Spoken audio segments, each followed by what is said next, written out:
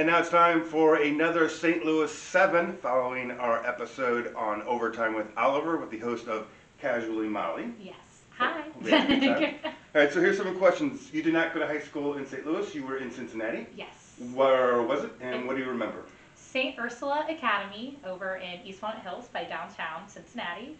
One of my favorite moments was we actually had like this thing where it was you could do like the ranks. So if you were a blue, you were at like the first class, and then like green was the second class, and then red was the third class. So I was the red person, and we all had this. That's the hair color. Yeah. Oh, of course. Yes, exactly. So our teachers treated the blue people great, and like the green was okay, but the red was, treated the worst. So everybody was ignored. So when lunchtime came, we were sent to like this lunchroom way in the back. So I told all my friends, like, we're gonna rebel. So we put like red bandanas on over our heads, and like we wrote Rambo was here, and we like went into the lunchroom with all the blue people and made a scene. It was a lot of fun. Do you have a favorite event or concert that you've been to in St. Louis? Event that I've been to? Oh, okay, this is gonna humor me, like, of course. But when the New Kids on the Block came here a long time ago, they came with Nellie and TLC, and so Nellie got the show rolling, and I grew up loving TLC, so it was a very emotional moment when Waterfalls came on. And then I was super impressed because New Kids on the Block, like in their 40s, was still dancing and jumping, and I was like, man, I gotta go to the gym. So it was very cool. Where'd you have your first slinger? My first slinger? The cheese and chili on top. Oh, like Skyline? Yeah. I was like, I didn't know this was a baseball term. I was like, whoa, maybe there's something at the Bush Duty. And how did you have it? You get the onions and the... Oh, yeah, I'm an onion person, so they call that a four-way. But there's a Skyline that's right up the street from where I grew up in Cincinnati. So I think I was like 5, and all my friends were like, we're going to go. And we did.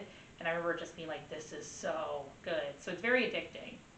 I want it all the time now. When you go to Ted Drew's, what do you order? Oh, Ted. So here's the problem with that. So I'm not a huge frozen custard person. I know. Everybody's always like, you don't like Ted Drew's? I'm like, I don't know. Maybe during the summer. But they have this kind of strawberry shortcake kind of specialty. And they put strawberry shortcake in it with the ice cream. And it's delicious. So if anybody ever gets it, go for it. Been in St. Louis long enough to answer the following question. Sure. You encounter 10 stop signs.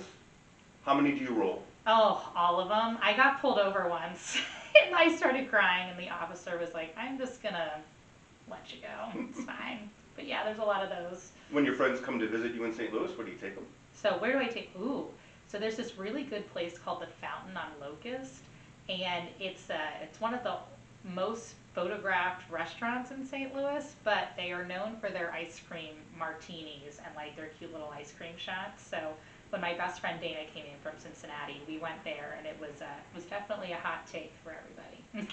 Transplant, last question. Mm-hmm. What makes you proud or happy to be living in St. Louis?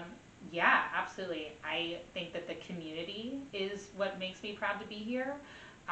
I love that there's all this rehab and like rehabilitation of old buildings that could possibly like just be dilapidated and knocked down, and rather than just like knocking them down and not preserving them as a landmark, St. Louis is like taking these old buildings and making them into hotels or venues, and it gives, or restaurants, and giving the history of what it used to be and how it's grown into what it is now.